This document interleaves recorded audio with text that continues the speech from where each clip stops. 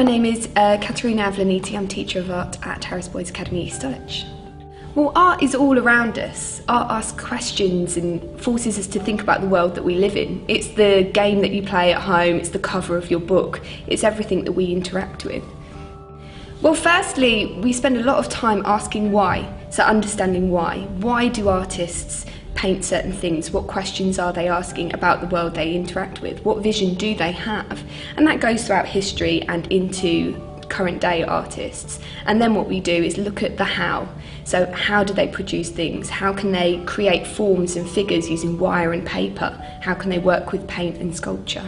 One of the things that students always enjoy is working with three-dimensional products, so that's particularly clay, and also wire sculpture tends to be very popular. But everybody finds different things that they enjoy, and what's nice about GCSE art is that it begins to be much more individual and based around what you want to learn and what you excel in, so you start to recognise your own strengths and work with those as well.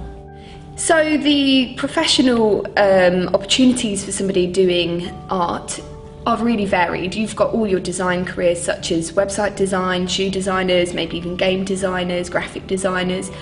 But it's also really well respected because art is seen as a problem-solving qualification, and it develops those thinking skills and that independent motivation, which are always well regarded.